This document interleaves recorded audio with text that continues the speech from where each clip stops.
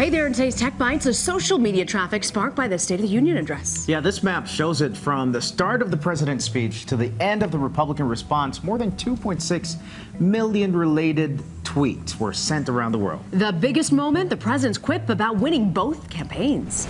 Netflix, coming to the Marriott. The hotel chain has announced that it will allow guests to access several video streaming services, including Netflix, Hulu, and Pandora, all on their televisions. The new service will launch at 8 locations.